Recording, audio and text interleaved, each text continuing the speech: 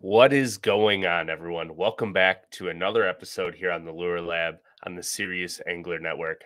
I am your host and the captain, Andrew Full, and today we have an awesome episode.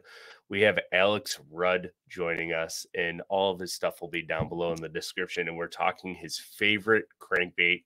It's going to be the Money Badger by Berkeley. It's a cool thing. If you've seen any of his YouTube videos, I think he talks about it in every one at this point. So I'm really excited to get him on here to chat about that. But if you haven't checked out last week's episode, you know, there's some major tournaments going on in Florida right now. We had Mike Schnupp on, who used to live on the Harris chain, and we were talking about speed worming. And that technique just catches a ton of bass. Super exciting, awesome episode. He gave up a ton of juice, but I don't want to keep talking on that. So let's get Rudd on here and break down why the Money Badger has become his favorite crankbait.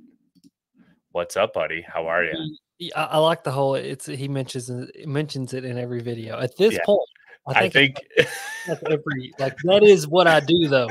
This time of year, that's the best part about this crankbait is like when it came out and I got my hands on it, I thought this is the thing that I'm literally going to have tied on all fall throughout the winter into the spring, and that happens to be the Money Badger. And so yeah, it's a hell of a little bait, man. I'm excited to talk about it. It's funny. I think the last 3 videos I watched, it was like Money Badger, and the last one was the tail race one with you and Nowak and Caleb, and I was like, oh, I bet he's going to throw a Money Badger, and sure enough, the orange Money Badger came out, and I think you caught like a beautiful smallie right off the bat, and I was like, dang, I'm jealous. Yes. Instant jealousy. Dude, the Money Badger is it has been predominant this year, that's for sure. I can't wait to see how consistent it stays, because I think right now with the Money Badger, to already go down a small rabbit hole, I think where it's just so new and there's not a ton of people throwing it, that it's unique in its way, that it's unique, that it makes fish want to eat it just a little bit more. And so I'm excited. I also like some of the color schemes. There's nobody else making them. You know, Berkeley's making some cool ones there. So yeah, I don't know. I'm excited to get into this. You can already tell I'm like biting at the bit. And so like, I don't want to get into it without actually getting into it, but we're about to get into it. So let's let it rip. I think I asked you on Valentine's Day, like your true heart and soulmate, right? The Money Badger. I was like, you want to do an episode on the Money Badger? And you're like, yeah, let's do it. And I was like, okay, perfect. 1,000%. Yeah, it's fantastic. So why the Money Badger? Why has it become prevalent to Alex Rudd? So for me, where I live here in East Tennessee, and the kind of style in which I like to fish, the small body, medium diving crankbait is a staple in my boat and a lot of people's boats. But, you know, from the time I was big up enough to walk and I was fishing, I was throwing a small body, medium diving crankbait. You know, the original crankbait, the OG that a lot of people have, is the Bandit. Bandit 200, 300. You know, I have boxes upon boxes of full of Bandits out there. And, you know, my first fish I ever caught by myself was on a Bandit. And it's just, you know, that type of fishing this time of year specifically, you know, when we get pretty much from October until April, you know, we are small body, medium diving crankbaits. Everyone has one tied on, and it just plain catches fish. Now, a lot of the reason we pick small body, medium diving crankbait for, you know, a lot of the lakes that we're fishing, like these highland reservoirs like Norris, Cherokee, Douglas, and then even some of your like lowland, you know, river style lakes like Watts Bar, Chickamauga, you know, the tail race, we were talking about that as well, and we'll get into that. That's a whole nother kind of, you know, aspect or dynamic of this. But those highland reservoirs, you know, have a big drawdown, and this time of year a lot of those fish are focusing on more vertical style cover, whether it be bluff walls, you know, 45-degree angle banks, you know, just anywhere where there's deep water access. That's where those fish kind of want to be. And I often tell people, like, specifically with, you know, like the bluff style walls, those fish don't really have to go anywhere. They don't have to move horizontally. They only move vertically. So if they jerk the water down 6 or 7 feet, like they often do, and they're probably going to do today before this big, you know, front moves through, they'll jerk the water down 5 feet. Those fish don't have to swim out. They literally just sink down as the water drops. And so this tool, being the Money Badger and a small body, medium diving crankbait, is the ultimate tool for kind of focusing on and hitting those fish where they live. Mm. And so that's why I picked this tool. And then too, I'm also just like a crankbait head. Like I want to go crank. I want to power fish. And then, a lot of people want to like drag a Ned rig this time of year or drag a jig, and it's all good. And you can catch fish doing it. I have to do it sometimes, but if I'm going to be doing anything, I'm going to be power fishing. And this crankbait allows me to just really optimize those areas the most, that kind of vertical cover, those 45-degree angle banks, and then just obviously all the kind of terrain that comes with that bottom compositions, such as like, big boulder rock, gravel rock, lay downs, those types of things.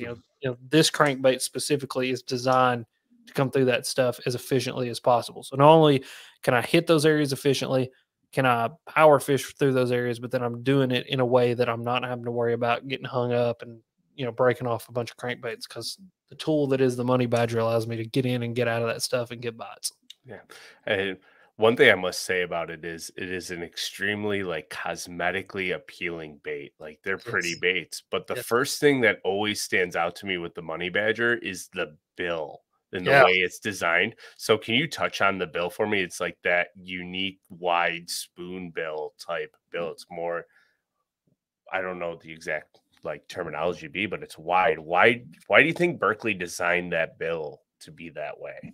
Yeah. So I always say it looks like a water drop is exactly what like a water drop or a teardrop. You know what I mean? Mhm. And I've not talked to Dan about it specifically, because Dan Spangler is the man who designed this bait, and he is very, very proud of it. And but I think the main design point of the bill is just its ability to come through cover. That is one thing that is really awesome about this crankbait that I haven't found in many other crankbaits. A Spro rock crawler does a fairly decent job of coming through stuff like laydowns and through the little tight rocks and stuff like that. A bandit is notorious for just being hangy. So are wiggle warts. I mean, they Yeah. just don't do a great job. Whereas this bait, when I feel it coming up on a limb, I can stop reeling and just kind of sweep my rod and just pull it over things and bring it over things. And I think a lot of that has to do with that design, that when it does deflect, it really rolls that bait up in a way. So like where most crankbaits will kind of deflect and they want to kind of roll and just roll down, this thing really rolls up and it rolls that body almost completely away and then comes back to a center. And so I think that's the main design reason behind the bill. And I've really just noticed that from essentially throwing it up in a lay down and just like trying to crank it out of there and watch what it does. That's something weird that I'll do, that I think a lot of people pick up a bait and they just go throw it and they don't like examine it. Whereas like I'll literally take it and like, there's a lay down that I can see down into. Let me see what this thing does when I roll it over a limb, because it helps me then kind of visualize what it's doing when it's in 10 foot of water. You know what I mean? Right. And so I think that's the big thing. I think it's just essentially helping it to get in and out of whatever kind of cover you happen to put it into. And then this bait also was originally designed to be trolled for walleye.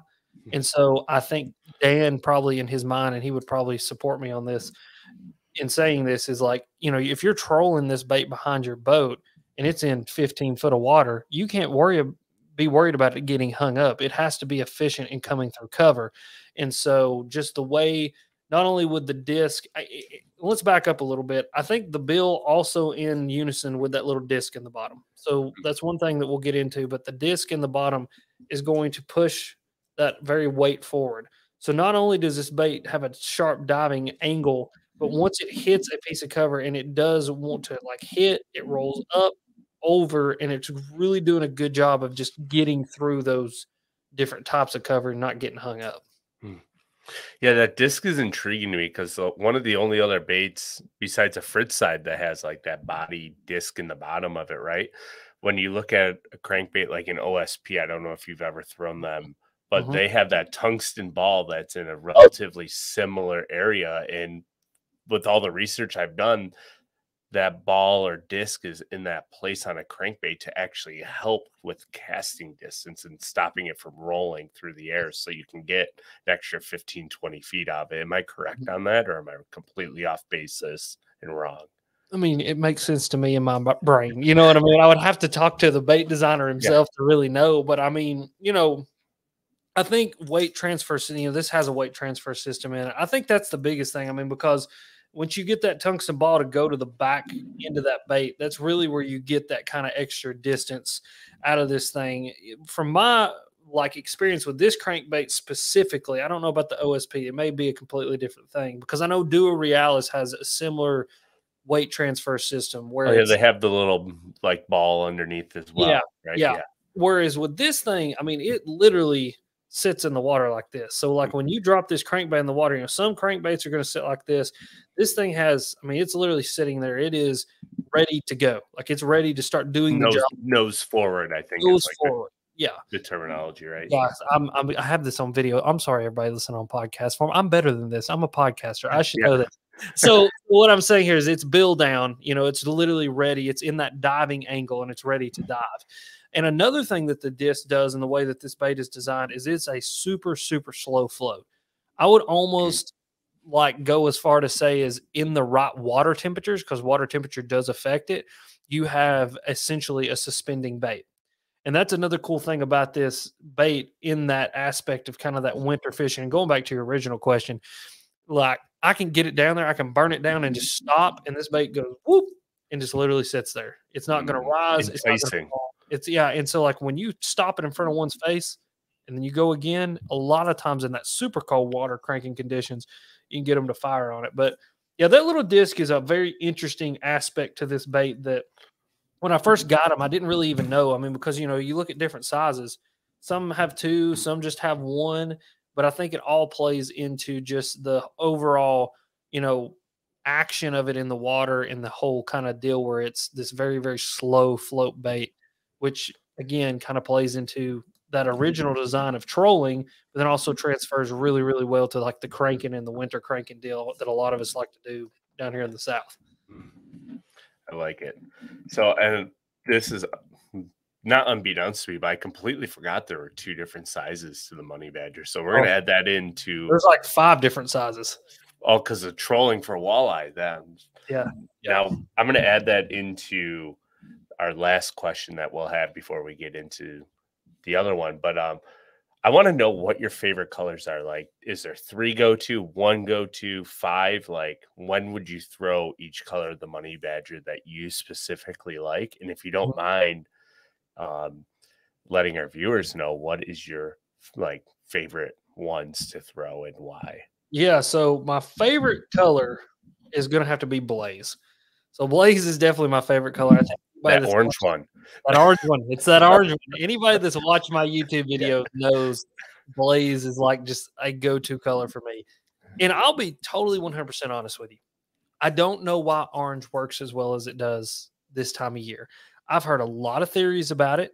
And we're actually going to get into the kind of the theories around that here in a little while. But 2 theories that I have heard is fish can't see as well when it gets cold. Their eyes don't work as good. And so something that does a really good job of contrast in the water, they can kind of pinpoint in on it and they can kind of react to it. Another thought process that I have is that crawdads this time of year around me, they actually kind of start turning this color, which is another one of my favorite colors. This is firetail craw. I like that one a lot. Where you get this very, very muted green. It's almost literally like a matte green color, but then you've got this peekaboo on their belly of just this very, very almost whitish orange that they get. And so that's kind of where I think that both that firetail craw and the Blaze kind of play, because if you turn over Blaze, you kind of get that whitish, muted, kind of almost orangey pink color. And those are 2 colors that this time of year here in East Tennessee do really, really well, is just the very methylated orange and that kind of pinkish orange color that we get. And so those are kind of my my 1s and 2s. This time of year, if I'm going to tie on one or the other, it's going to be these. Now, as we move into the spring, there is a kind of shift in the color choices that I start to make. And that's when I start moving towards a lot of reds. And, you hear some people say, don't fish red or whatever. I've caught more. I love red. I've caught more fish on red than I could literally fill this entire floor in here with 4-pounders of the fish I've caught on red.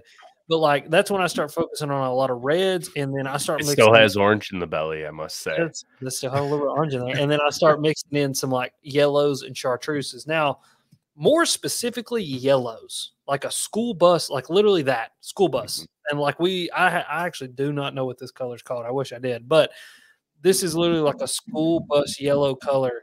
And that's another thing that I don't know It's called why. spring craw. I just looked it up. There, Yeah. there you go. It's better in the spring. Say, but it's like this school bus yellow color, and there's again two explanations that I theorize as to why they focus in on this.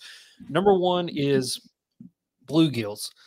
You pull a bluegill out of the water in the spring, they're very pale. A lot, especially ones that like kind of live in a little bit deeper water, they're very pale and they've got almost this like baby crap yellow color. Like it's the best way. Baby crap. It's this baby crap yellow color.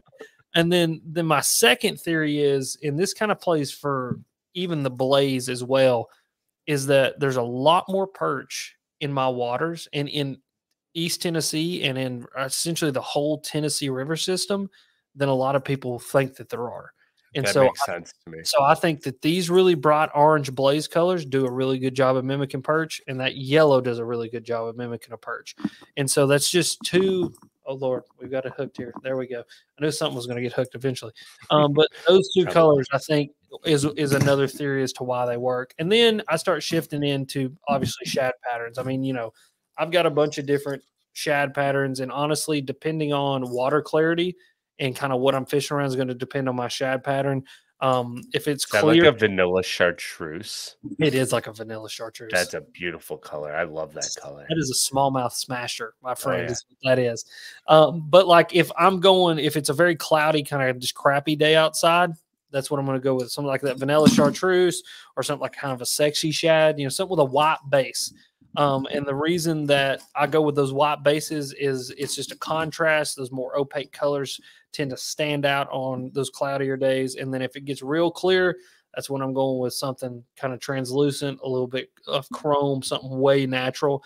I don't crank a shad color a tremendous amount, but there's situations where it works. And a lot of the situations where I find that it works is either literally dead of winter, when it's like bluebird, high skies, and it's just kind of sucky, and or when we get really late spring, almost to the shad spawn, you will catch a bunch of fish that literally spit up crawdads in your live well, but they'll smoke a shad color crankbait for some reason. I can't explain to you why. It's very interesting. Like I've caught so many of that like 4+ pound class fish, tossed them in the live well for a minute, and like they're spitting up crawdads that literally look like a firetail craw, but they are eating literally a chrome, almost translucent crankbait like that. I mean, it is a fascinating thing when it happens. It sounds almost like they're reacting to it because they're like, "Oh, that's an easy meal. I got to eat it now."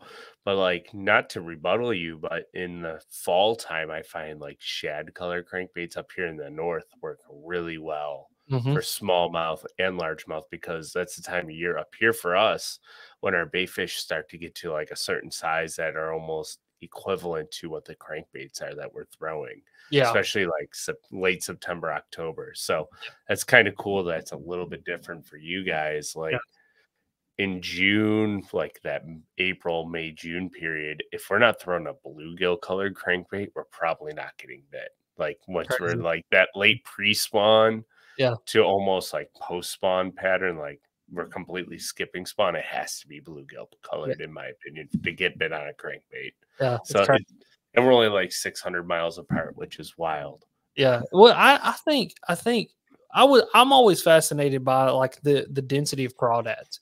I think that's one thing that here, another reason why we throw so many crawl patterns is because the density of crawdads down here is insane.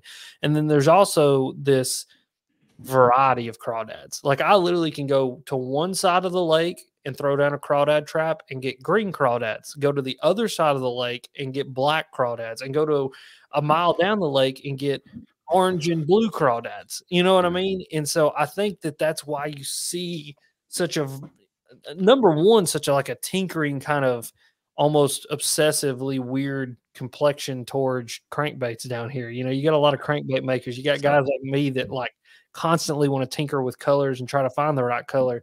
I think a lot of that has to do with the bass are literally just inundated with crawdads of all different. Serious angler rabbit hole real fast. Do you Yeah, think the coloring of the crawdads has anything to do with the bottom, like the bottom composition of the lake in the area where they're being netted sure. and the bass are being caught? So like if you're catching fish in grass, they might be that orange and red, but if you're catching them on rock, they might be more black and blue. And if you're catching them in mud, they might be like a brown and orange. You Yeah, know what I mean? Like crawdads are weird to me. They're because you can literally up here, you can pull one off grass and it'll be like straight black. And then if you go get one off a dock and the bass is spitting up, it's bright orange cross. It's like, what the heck? Like, yeah, I yeah. think that's everywhere. So, Yeah, I think that you're dealing with a creature who's spent its entire existence since it was created trying to not get eat. And so they whatever. don't do very good at it either. No, they don't. They don't. But like whatever it has to do to adapt, whether it's and I've also heard, so I think that they do, I think they will change colors based on their surroundings. But and I base that off of like, you look at certain types of lobsters and other crustacean style creatures like that. They can change colors. They adapt to their bottom, whatever bottom they're on, they adapt to it. Not fast, not like a squid or a cuttlefish or something, but they can do it. But I think the biggest thing that affects that is what they're eating. I think that if they're consuming a lot of iodine, they're going to be red, and that you can get iodine from a bunch of different kind of aquatic plants. Or if they're consuming more, whatever kind of little stuff they dig out of the dirt, they may have a completely different kind of vitamin or mineral complex that turns them a certain color. I mean, it's just like us as humans. I mean, like, if we eat a lot of onions, we smell like onions. Like if you take a bunch of vitamins, you pee this bright yellow color. We're not as like, If you eat curry, you smell like curry. Like, exactly. I mean, we're not as like affected as far as like our melanin and all that, because that's just not how we work. But with certain creatures, especially crawdads like that, they change based on what sort of minerals or things that they're taking in. So I think that has a lot to do with it. So, yeah, those are all. It's just over my head. It's too scientific for me. Like I just know bass eat them, and it tells me to have every color crankbait and crawfish pattern that I absolutely can, and just have 7 different, in my case, alpha angler rods rigged up and Right. throwing a bunch of different crawfish colored Right. crankbaits at them. And when you find a different vegetation or bottom composition, just change it up and see what you get bit. But let's digress, get off the rabbit holes for a moment, Yes. and let's talk about your rod, reel, and line setup. Yeah, so I think that that's super important. I always tell people, that I get asked a lot, if I could only have 3 rods and reels, what would they be? And I always say, 7-foot spinning rod, 7.4 to 7.6, medium heavy general casting rod, and then a cranking rod. And a lot of that has to do with I crank a whole lot. I mean, I literally crank essentially the entire year. It's just different depths and different crankbaits. But my crankbait setup for the Money Badger, it's a 7-foot medium Fenwick Elite Bass. It's a completely glass. It's a composite rod, but it is mostly fiberglass, and so it is very, very parabolic. I love the rod a lot because it just is kind of old school. It's not got any of that kind of modern graphite feel to it. It is very heavy and it is glass, and that's what I love about it. Beautifully, and you don't lose them. Like if you get them hooked, it just like gums up into them. You're like, oh yeah, he's coming in. Exactly. I mean, like, it is just what I love, because that's how I grew up fishing. I grew up with the big, heavy, just old school glass rods. And so that's what I love about that rod. But again, it's a 7-foot medium, moderate action Bass Elite rod by Fenwick. And I got that paired up with an Abu Garcia. It's a STX. It's the brand new, the Gen 4 ones, and a 6/8 gear ratio. And then this is where I'm a little bit different than other people. I use a 12-pound copolymer. So I actually use the Berkeley Fluoro Shield, and it is a copolymer. It's a nylon core with a fluorocarbon coating. Now, the reason that I do that is 2 main reasons. Number one, it's extremely abrasion resistant. I mean, you can take that stuff and literally like rub it over the top of a rock and then stretch it, and it's not going to break. It's got so much stretch because it does have that mono core that, you know, you aren't going to really damage that line a whole ton. And I'm sure there's a bunch of great fluorocarbons out there that you don't have to worry about that as much. But for me and just how I fish, and as much as I'm grinding and grinding and grinding, I like that abrasion resistance. And then number two, it's got just a little bit of stretch. I think having stretch in everything that you do with a crankbait is super important. And the reason I say that is because when you think of like a money badger, you've got 6 little hooks that you're trying to get in their face. And the thing about those hooks is if your rod is too heavy, or if your line is not doesn't have enough stretch, if the whole system just doesn't have enough give to it, you'll rip treble hooks out versus driving them in. And so when I got a 5-pound smallmouth in the current below a tail race, like just absolutely dogging me in the current, which they always do. Which they always do. They're out of the water by 3 feet, or they're going down to the bottom as hard as they can up current and getting a big bow in your line. Exactly. And so just having all that softness there, it's one of the only applications in fishing that having that kind of softness and almost that detachment ability where you can totally detach from the fish, where it's either jumping or it's turned or doing something, and that bait is still just caught all in their face. And it doesn't matter how much they pull, it's not ripping, it's just digging and digging and digging. And so that's the reason I use copolymer in conjunction with that super, super parabolic glass rod. So that's, and then the it's a little against the norm, but that's awesome. Like they found something that truly works for you. And that's the best part about fishing is the fact that we all have our own confidence. Absolutely. So, absolutely. Good stuff. Yeah. So sorry to cut you off. What else were you saying? I was going to say, that's a great question. I was going to say something. Oh, 6 gear ratio reel. Welcome to my brain, ladies and gentlemen. I've not used the soundboard yet. I may use the soundboard before this podcast is over. Just know that. Anyway, 6 gear ratio reel. I have no idea why a 6 gear ratio reel is the best, other than I'm like a squirrel on crack. And so I have to slow myself down a little bit. But KVD himself said one time that the 6 gear ratio reel is just the absolute best for cranking a crankbait. And I don't think he has an explanation for it either. There's just something about that particular speed that I have had an immense amount of success on since the time I started throwing a bait caster to throw a crankbait. And it's, if it ain't broke, why try to fix it kind of deal. And I agree completely. I'm 6 3-to-1 gear ratio with all crankbaits, unless it's a rattle trap, then it's 8-to-1 for whatever reason. Like, because, rip, and then you're like, oh God, I gotta get him. Like there's always that slack in the line as you're dropping to catch up. That's the only reason why. But that is awesome. So, all right, where and when do you throw the different sizes of the money badger? And we'll limit it to 2. What are your 2 favorite sizes of the money badger? So my number 1 favorite is 6.25. 6.25 is an 11-foot diving crankbait. That crankbait right there is going to be primarily kind of what I was talking about earlier, those more vertical style banks. I love a bluff wall this time of year. Now, that being said, there are lakes around me that are essentially just river channels. And the whole thing's bluff walls. And so it's like, Alex, how do you pick the bluff wall that you're fishing? Just go fishing. Just go fishing. That's exactly it. If you want to narrow it down and really kind of look, and today even, I told you while we were in the green room, I went to practice for a tournament that I had. What I was looking for was channel swing banks. I want to be on that outside swing of that bank where the current is dumping into it. And so when I'm looking for a bluff to fish, that's what I'm looking for. When I'm looking to go crank this crankbait somewhere, I'm looking, where does the current dump into? What does it run down? And then that's kind of the area that I'm going to look for, because these fish are very, very lazy. They want things brought to their face. And the best way for them to have things brought to their face is to sit in the current and just sit there and wait till something comes by their face. And so that's like where I'm fishing that money badger, especially that 6.25, when I'm really kind of focusing on those bluff walls. Now, I told you we'd talk a little bit about tail race fishing.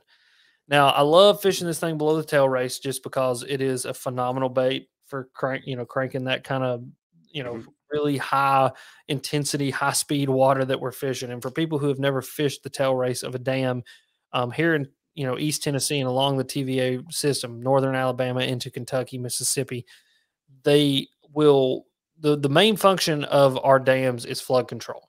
And so this time of year, we have a massive influx of rain. Where guys up north, you guys have snow and ice. We just literally I wish this year we have 0, to be zero honest with you. ice. Like Yeah, it's we got like crazy. 180 inches of snow before Christmas, and then we've had nothing since. It's crazy. It's crazy. See, we've just got a bunch of rain. Like it just rained. But like that kind of when it is snowing for you guys and you have these massive, weather systems that move across the country, it just rains here. And so the TVA designed these dams to help control flooding.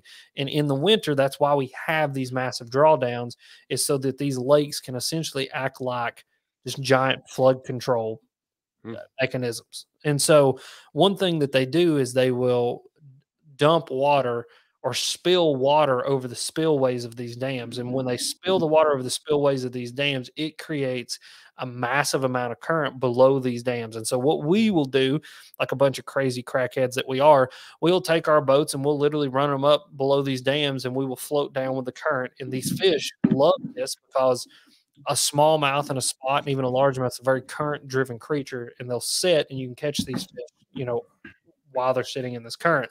Now, in that situation is actually where I pick up the little bit bigger money badger, the 7.25. And the main reason for that is it does a lot better job of cutting through the current. And it seems almost counterintuitive. You'd think the smaller body thing would, but what I've found is this bait will want to roll over. Where I said it does a really good job of deflecting. Well, it almost does too good of a job of deflecting, where that current wants to roll that smaller bait over a lot more, where it seems like the more robust, kind of just, longer, Heavier weighted one. Yeah. heavier weighted one actually wants to kind of right itself a lot better in that current. And so I like the 7.25 in that situation. And then I also like the 7.25 when I'm on those highland reservoirs and I am fishing that kind of bluff style wall and it gets clear out. Where those fish they want to dip down and they go from being in like 8 to 10 and they get down into 12 to 15. This bait's going to hit that 12 to 15 a lot better. And especially if you drop line size. So normally I'm doing like a 12-pound copolymer.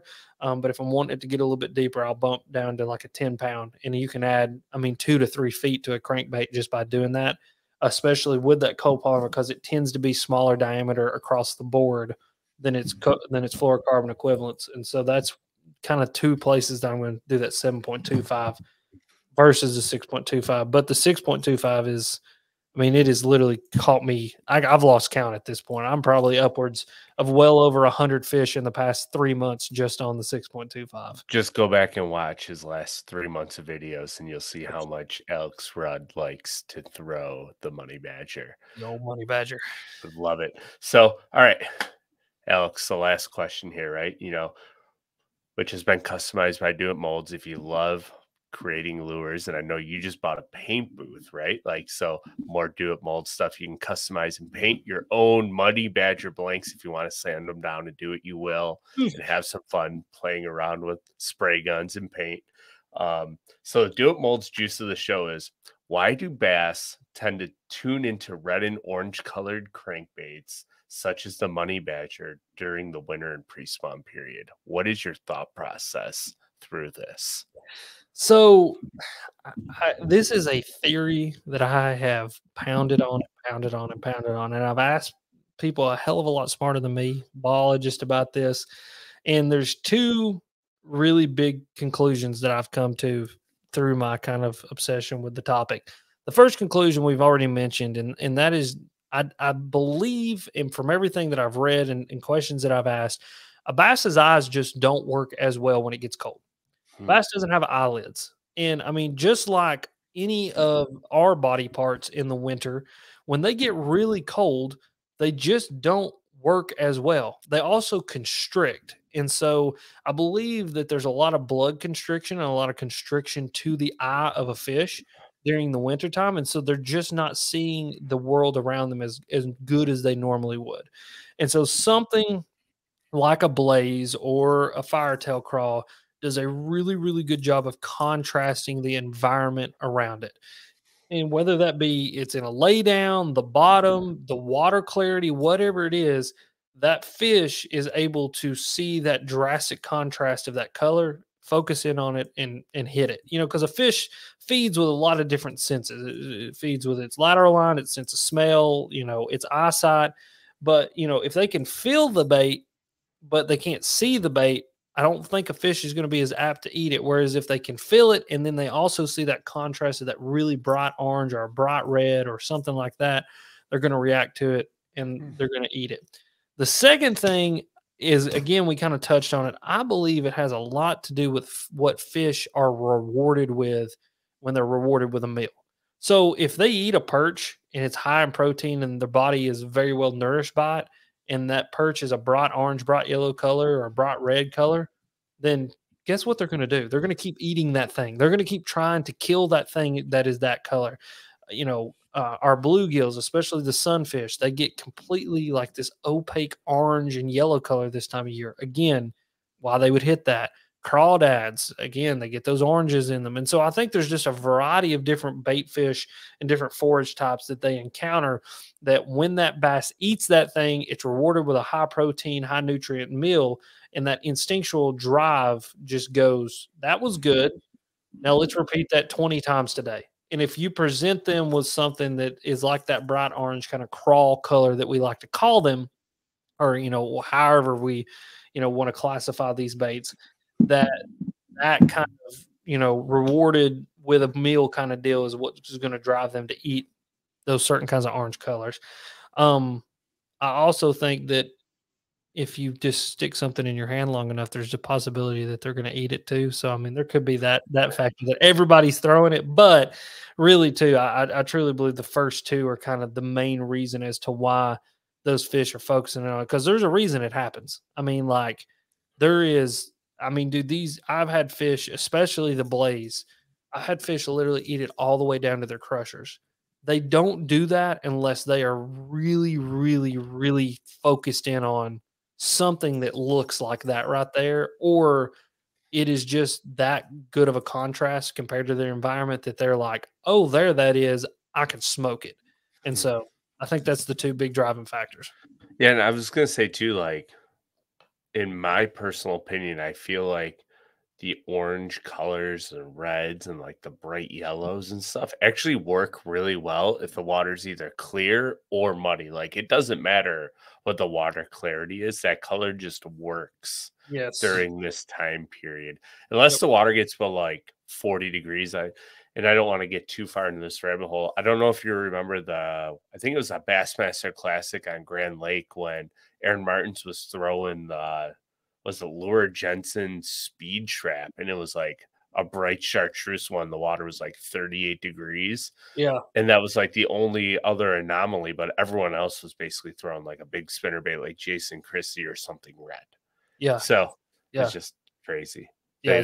They love crawfish early spring, late winter. I think probably in that case, and not to go down the rabbit hole too far, it's just contrast. Yeah. I mean, you just contrast. And a bass has rods and cones just like we do. And in a lot of situations, I think they use, I forget which one is which, but like they use that part of the eye that sees contrast. Like there's rod or cone, I forgot which one it is, but one of them helps to see like at night, like we see shapes. And so if there's some dude that's backlit on a hill, we go, oh, that's a dude backlit on a hill. Well, if something bright yellow comes flying past us, we go, oh, that was a bright yellow thing. And so I think the bass is the same way, except for where we don't try to kill it with our face. A bass tries to kill it with its face, and we hook it and catch it. So it's like, what was that orange thing? I don't think it's a crawdad, but I need to eat it because I'm hungry, or maybe it looks good, so I want to be hungry. So let's eat it. Yeah, Like I can only imagine what a bass is thinking when this big rattling loud thing comes flying by their face, and they're like, "That's not natural, but I need to eat it because it looks good." Absolutely, yeah. I mean, like a lot of people underestimate like a bass. Literally, when that flip gets hit, like when that instinctual drive to kill something gets hit, it's lizard brain. Like their body literally physically can't stop going to try to kill it. Yeah. Like that's the one thing KVD had made an entire career out of it. which was bring it by their face fast and literally make them physically not be able to try to kill it. And that's all a crankbait bite is. I can't believe he's retiring. I know, it hurts me. It makes me feel old. That's a segment for another day on the Yes. Serious Angler Network. I feel That's like we could have an entire episode on KVD and what Yes. we think is going to happen with his career. But we'll leave it at that. And Alex, thank you for coming on today to Lure Absolutely. Lab. I look forward to having you on more here in the future as the show here continues to grow. I appreciate you coming on and talking about the Money Badger, and Absolutely. I look forward to next time, like I said. So, Absolutely. and good luck at your tournament. As people are listening to this, you will be fishing that derby, being hopefully not too cold, but probably freezing Yeah. on the And, cold Saturday morning. So, and hopefully got 5 big ones in the boat and just be done with it. All right, listen. Green, blue, purple, or pink? Pick one. green, blue, purple, or pink. I'm partial to green or blue because they're kind of on the same spectrum. So I'm going to go green. You will never forget the sacrifice that Sweet Baby Ray's made to save your own life and entrust in your hands the future of human civilization. Perfect. I love me some Sweet Baby Ray's. That's some barbecue sauce. Thank you, Andy. That was fantastic. We're done. Yeah. Have a good night. Have a good day, Alex. We'll talk to you soon, buddy. See ya. See ya. Now, how about a sweet ending to the end of this Lure Lab episode with some Sweet Baby Rays? We're no part affiliated with that, but I love the soundboard clip there by Alex Rudd. That was fantastic. Now I think I need to eat something, and I hope that made everyone else hungry who is tuned in. So if you're tuning in to this episode of Lure Lab on YouTube, please hit that subscribe button. We greatly appreciate it. Leave a comment below if you've thrown a money badger, if you want to throw it after this, or what your favorite color is. If you're listening on Apple Podcasts or Spotify or whatever your favorite MP3 platform is for the Lure Lab, please leave us a review down below. We greatly appreciate that. It helps us get noticed to more bass heads and helps us spread the word about Lure Lab. But until then, and until next time, we will see you all next Saturday.